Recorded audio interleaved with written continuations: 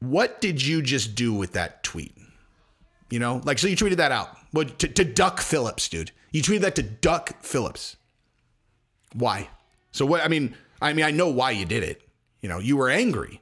People are attacking you. You're like, oh, really? I wouldn't fuck my head coach. You know who you should talk to about that? Little Miss Princess Laura SANKO. Fuck you, Duck Phillips. It's like, dude, Duck Phillips has 2 followers. Why would you have? Why? Well, I was angry. Okay, well, so I know alcohol problem, probably not thinking things through, like really not thinking things through. What did you just do? Like, what happens now? So Megan Anderson, you guys remember Megan Anderson? She's an MMA fighter, an ESPN commentator, an attractive looking woman, you know, kind of gets a hard time from people I don't really understand, but now apparently is bringing on herself because she has made some shocking accusations that, I don't know. I'm wondering what she's thinking right now. Like, I'm really wondering what she was thinking with this post she made, because she accused Laura SANKO of, having an affair with her, the MMA head coach at Glory, which is their school, James Krause. And she did it publicly on Twitter.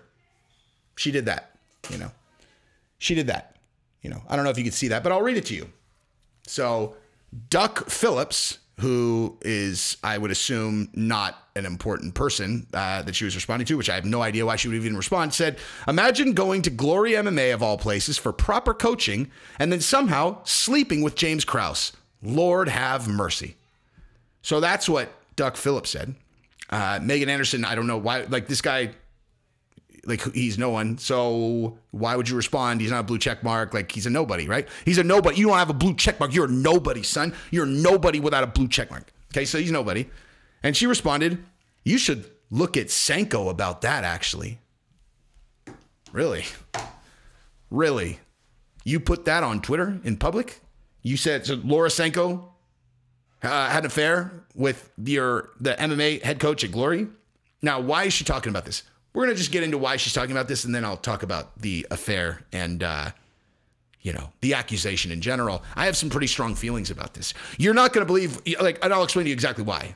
You know, I saw Laura SANKO in person, by the way, and we'll talk about that too. And that actually has a lot to do with why this kind of, you know, just kind of dug inside of my chest and then squeezed. We'll talk about it. But yeah, so real quick though, if you like the content, go ahead and subscribe and ring the bell. I'll tell you what, here's the deal. If you've watched 2 of my videos, you subscribe to the channel. That's a deal that you make. I do the videos. It's just free content, dude. I work my ass off, and all I ask from you is just a click on the subscribe so I know that people are watching my videos. That's it, dude. And I appreciate it. I really genuinely do. Sorry if I sound like a condescending prick. I'm like, just subscribe to the channel, dude. What are you doing? It's not directed at you guys. I love you guys. It's directed at this situation that, I don't know, just really rubs me wrong, dude. Like, really rubs me wrong for a lot of reasons that I'll talk about. But also, I'll tell you what, those of you who are holding out on that subscribe, go ahead and find me another MMA channel that'll break a situation down like this. Just find that, and then you don't have to subscribe, you know? Matter of fact, anyone who can go and find that, then you don't have to ring the bell. If you can't find one, if you can't find anyone with a take like mine that is you know, kind of as good as mine, because it's going to be fucking good, then you have to subscribe. And, well, you already subscribed. You have to ring the bell for all notifications. That's what we're doing today. Okay, so what is going on? So Megan Anderson made a tweet on Twitter, which she has subsequently taken down, and which is, you know, really tragic, because here's the thing about that. You can't take tweets down anymore. Like, if you're a check mark, you know, like the thing we were talking about, if you're a check mark, if you tweet something, it's never going away, dude. Like, it's never going away. Because generally, if you want to take something down, it means you said something kind of like, ooh, I don't know if I want people to see that. Guess what? People saw it, they screenshotted it, you're done, okay? So Megan Anderson made a post saying that she had terrible coaching at Glory, that she never had any more, you know, going into the Nunes fight, she didn't get more than one 30-minute session of hitting pads a week. And aside from that, she got no special treatment. And that's why she lost to Nunes, and blabbity bloop bloop and blabbity bloop bloop. It's everyone else's fault and yada, yada, yada. It's like, dude, you're a UFC fighter fighting for a title. Okay. Like, you're a UFC fighter fighting for the title. I don't know anything about this situation. I was at the gym, whatever.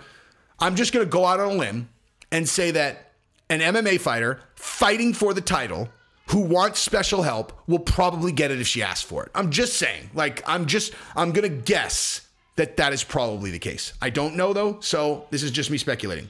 But Jeff Molina responded to this with the following, and I will read it to you guys. He said, "This couldn't be further from the truth.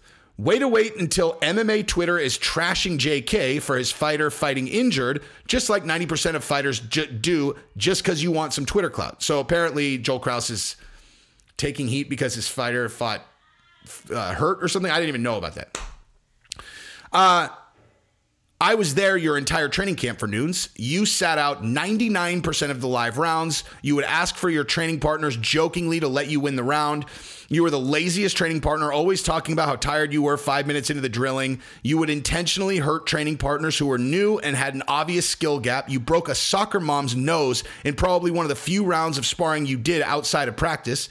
You have an alcohol problem, and were sloshed a month and a half before your fight, title fight. You burn bridges with every single person in the gym except the front desk guy because of how much of a head case you are. Don't forget how Krause talked you off the ledge before every fight and how complimentary you were of him for changing your career and life. You lose one fight and now everything changes. Take some accountability for yourself. You lost that fight the second you signed the dotted line. Look in the mirror. That's why you lost that fight. So here's what we know. Fighter complains about blah, blah, blah in a way that doesn't really make a lot of sense. Jeff Molina posts that in very credible response, right? Very credible response. One of the things saying you have an alcohol problem. Now, as a person who has battled addiction before, you know, never alcohol, thank God. Thank God. I like opioids. I like them, dude. I like them and they like me, you know? Like, I don't talk about addiction like a person who, you know, like, boo. It's the truth, though. My body was built to just suck down opioids, and they love me, and I love them. It's like, hey, what are you doing right now, Jesse? I'm like, I don't know. Fill in the blank with the worst thing ever, and I hate it, and I hate myself. It's like, here, take one of these. It's like, ooh. Daddy's floating on a cloud, son. I'm feeling good. I feel real good. Hey, baby, you want to watch a movie? Let me rub your head while we watch a movie. I want to do the dishes first. Let me help you do those dishes. I love doing the motherfucking dishes. God, I feel good. I feel so fucking good. I could take on the world or I could just lay in a puddle. I am the happiest man alive. If I was in a dumpster right now, I'd be the happiest guy on fucking earth. And then the next day, you know, it's like, well, so you feel a little bit worse than you did yesterday because you cheated. What do you want to do today? It's like, I mean, can I go back on the cloud? It's like, fuck yeah, you can go back on the cloud. Let's do it. It's like, all right, I'm on the cloud. You know, fast forward 6 months and you're like, oh, I'm a sniveling drug addict. You know, I'm a sniveling drug addict. Like I said, find me another channel that'll talk to you guys like grown-ups, dude. Show me that. Show me the channel that talks to you like a grown-up. But yeah, so, yeah, I had to kick those things. I can't take them for that reason, because if I take one, I go to the cloud and then I'll just never come back. So I don't take them. That's what big boys do. Okay? That's what big boys do. If you have a problem, yeah, I'm sure it would be nice to do it. You just can't do it. You just can't do it. Okay? Don't get me wrong. Getting off is not easy.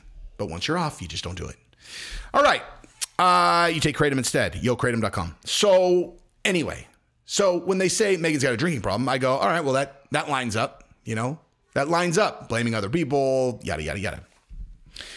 But so she is taking shit from people, right? Like, so it looks like she's taking shit from people online. And so Duck Phillips comes in and goes, hey, how about why did you come in there and fuck the head coach, huh? She come in and fuck the head coach. Now, unless I missed one of the chapters of this saga, I don't even think Laura SANKO said anything about this. But Megan was feeling like she wanted to lash out. And this is in line with someone who's blaming other people for things. And she said, you should ask Laura SANKO about fucking the head coach. It's like, oh. And now you bring Jesse on Fire into this situation because now you tapped a nerve for me personally for a multitude of reasons that I'm going to go over here.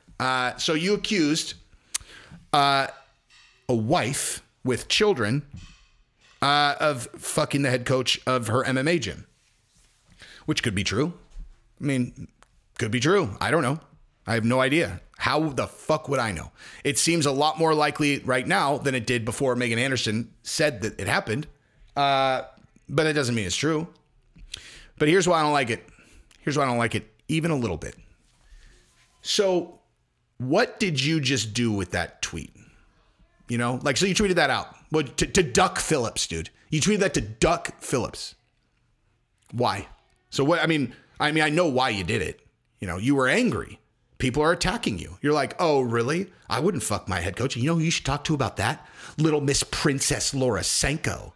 Fuck you, Duck Phillips. It's like, dude, Duck Phillips has 2 followers. Why would you have, why? Well, I was angry. Okay, well, so I know alcohol problem, probably not thinking things through, like really not thinking things through. What did you just do? Like, what happens now? Well, fuck him. No, not him. What happens now? I'm talking about in the SANKO household. Fucking idiot. What happens now? Okay. Now let me rewind for a second before I get into that. So I saw Laura Sanko at UFC 274 in the hotel, and she was standing right next to me, as close as I am to this camera, and I could reach and touch this camera if I wanted to. She was very, very close to me in line. Now, I noticed her because it was one of those moments where you kind of go, whoa, like where you're simultaneously seeing someone that you've seen on television in person, and also you're being shocked by how attractive a girl is. Like literally like, whoa, dude. Now, obviously, everyone knows Laura Sanko's hot, right? You've seen her on TV. Of course she's hot. I'm telling you, in person, she is ridiculously sexy, dude. Like a hard 10, dude. An absolutely stone hard 10. Obscenely hot. Like she's so fit. She looks ridiculous. And you want to know why I can say that? You want to know why my opinion on this is meaningful? It's because I'm also married to another hard 10 that's even hotter than her, dude. Okay? There's no one hotter than my motherfucking wife. And that's objective. Go check it out. You don't believe, go, you know what? Follow my Instagram anyway. Go take a look at that. Okay? It's just an objective fact. I have incredibly high standards, and I'm married to the hottest girl on earth. Laura Sanko is right there. She's so fucking hot in person. It's ridiculous. Now, am I saying this because I'm being a creep? And I'm like, hey, Laura, Jesus, if you're doing things on the side, why don't you come sit on daddy's face? Nope, not at all. Okay? I'm saying it because I know what it's like to be married to one of those. You know, I know exactly what it's like. I would imagine that her husband probably loves her like like I love Gabrielle. I mean, they have kids together, you know, that she's really smart. She does jujitsu. She does fucking mixed martial art. I'm sure her husband loves the shit out of her. Okay. If Megan Anderson said that about Gabrielle and her MMA coach, my wife, I'd kill him. Like, I'd fucking kill him. If it was true, he'd die. Like, he'd fucking die. I'm telling you that for sure. He would die. Like, he might, maybe not the week after, but the way that his life ends is sealed. He dies at my hand for sure. 1,000% for sure. He fucked the mother of my kids, my wife. You put that poison in her to where she gets to look in my face and lie to me for the rest of our lives. You die, dude. Period. If you doubt that, well, I mean, you wouldn't be able to fuck Gabrielle anyway. But if you did, let's say you hypothetically caught her on an impossible night where she's completely blacked out and she fell on your dick. Well, I hope you had a good time. And you better hope she fucking keeps quiet. Because if she doesn't, or you tell one of your friends and I find out, you fucking die. Okay? Now, that sounds like, oh, scary. I mean, you know. Well, dude, he owns an MMA gym, Jesse. What are you going to do if you get in a fight? Fight? Dude, what do you think? Like, what do you think we're talking about? You think we're talking about fucking 8th grade in the field? I just told you I'll wait a fucking year. I'll wait a year and I'll run him over in my fucking car in the middle of the night. I'll go in his backyard. I'll slit his fucking throat while he's barbecuing 2 years from now. Okay? There's no fighting happening. There's no fighting happening, and it'll be long enough removed where they won't even fucking talk to me about it. But that'll happen. Well, sorry. This is why I saw this story and I was like, fuck you, Megan Anderson. And notice I'm not saying fuck you, Joel, or fuck you, Laura Sanko, because I have no idea if it's true. I have no idea. But so, and also like, so, okay, so I just knocked him off, right? Cool. I just knocked him off because, like, you know, he did that with my, okay, so what does my life look like? You still destroyed my life. Like, my life was destroyed the second that you fucking put that out there. Done. Took the only thing that matters to me in the world away from me. Just Took it away. Like the thing that my entire life is anchored to, Gabrielle and my kids, took it from me. Like, it's gone. That's why you die for sure. But it's not like I get the thing back. It's gone. I would never be able to build what I have with her with anyone else. And so I imagine it's probably pretty similar for Laura and her husband, you know. And you stupid alcoholic bitch, you just fucking took that from him. Because now he at least needs to entertain whether or not it's true. He has to at least think about it, dude. And what if it is? And if it is true, because you sounded pretty fucking confident in that tweet, he's going to figure it out, you know. If it's true, he's going to figure it out. So why? Why the fuck would you have done that? And I'm not even talking to Laura SANKO, dude. I'm not judging people doing what they're doing. It's not my business. I'm talking about Megan Anderson. Why the fuck would you have put that out there? Why? Seriously, why? Because Duck Phillips tweeted that to you? You literally just destroy, like, I mean, or maybe Laura will just be like, it's complete bullshit and he'll believe her. Maybe. You know? Maybe. It's her fucking MMA coach, though. Like, I feel like they spent an awful lot of time together. So at the very least, he's going to have to entertain it very seriously. You put a fucking poison pill in his brain that he'll never get out, dude. Even if it's not true. Anyway, love you guys. Peace.